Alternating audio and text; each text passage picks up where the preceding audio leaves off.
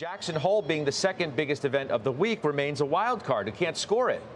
We don't know. We just don't know what he's going to say, and we, more importantly, don't know what the reaction in the bond market is going to be, which is going to drive the action in stocks. You just got to believe that to be true.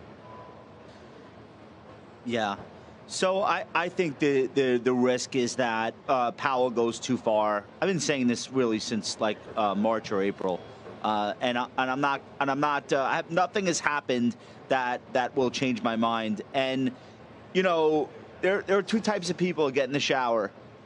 People that get in, the temperature, it's like close enough to okay, and they just stay in there long enough and let it, you know, get accustomed to it.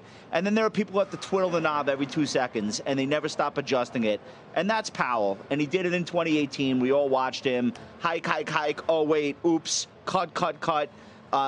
This is probably what's going to happen this time. They'll probably sneak in another one. They're not really sneaking it in. They want everyone to know that they're capable of doing it. I wouldn't call that sneaking.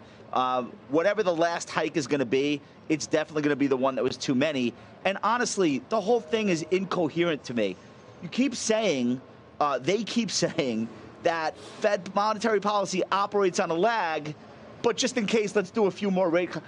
If it operates on a lag, then by definition, shouldn't we be going slower? Shouldn't we stop too early rather than too late? But they don't seem to care about what their own words are, and they're probably going to do too much. And I think that's what the market feels like right now. Well, the KRE was pointed out, but you could see that everywhere.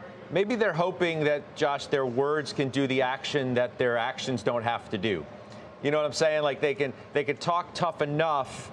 Yields do a little bit of work for the Fed, which I think we can say is the case. They tried that. They back up.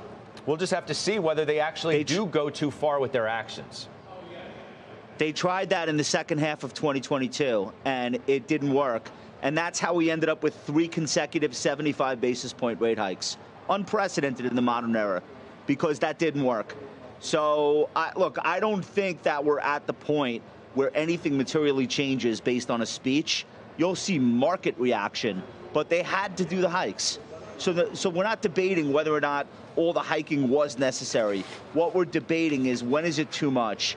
And I don't think pricing and cuts is the thing.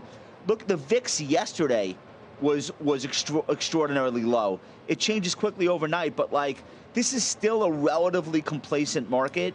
Some of the bank stocks, you know, putting those aside. Today is a different story. 54% of the S&P 500 is on the decline today. 87% of the XLK, which is your tech stocks, let's call that risk appetite writ large. 96% of the semiconductors are declining today, with Nvidia putting up perhaps the second best quarter in the history of any semiconductor company ever. So there are definitely people quickly de-risking on this potential event where Powell tries to use more fire and brimstone at the pulpit. Mm-hmm. But in the end, if we know this stuff operates on a lag, then it's possible a lot of damage, the seeds of a lot of damage have already been planted, and it's maybe too late to stop it. Well, that's what I'm not worried about the next hike. I'm worried about what happens when we catch up with the last 20 hikes. Yeah, it's been unprecedented, really, the speed of what the Fed has done. Just over 12 months' time, really. Now, let's turn our attention back to Nvidia. And before I get Josh's commentary on it, which I know everybody wants to hear, I want to get to Jim, because you've been sort of flirting with Nvidia for a while. And then on Tuesday, and then we're going to have a good argument about this. On Tuesday, you bought it. Yeah. You bought it before the print. Yes. Why? Because I'm going to build this position over time. First off, I think you know, I mean, you've heard me say for the last 2 weeks, I got to get in, I got to get a toehold before earnings, all right? I had no idea if earnings were going to be this good, and I had no idea how the stock would respond. So it wasn't a call on earnings. It was simply I have to participate before earnings. Look, I will admit I held my nose on valuation when I pulled the trigger. I'm not having such a hard time today after what I saw last night. This is a case where, you know, the real world is showing us us that Nvidia has earnings power, demand for its chips that really there is no definition for. There appears to be no limit for. The demand is such that they can probably name any price that they want for these chips.